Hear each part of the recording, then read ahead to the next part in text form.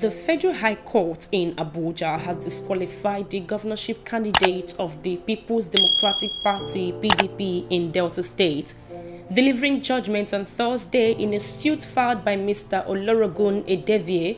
Justice Taiwo held that Oborevwori lacked the legal competence to participate in the election.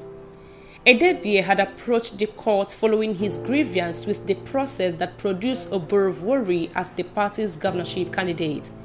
It was his contention that the defendant was not validly nominated by his party.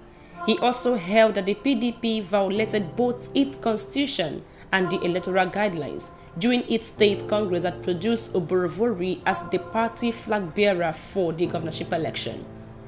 He prayed the court to restrain the party from forwarding Oborevwori's name to the Independent National Electoral Commission (INEC). The aggrieved party member also asked the court to restrain INEC from receiving or recognizing Oborevwori as the duly nominated candidate of the party for the election. The plaintiff also sought an order to restrain Oborevwori from parading or carrying himself as the governorship candidate of the PDP in the state. The judge held that the suit had merit and accordingly granted the relief sought by Edevie against Oborevwori, according to report from News Agency of Nigeria, NAN.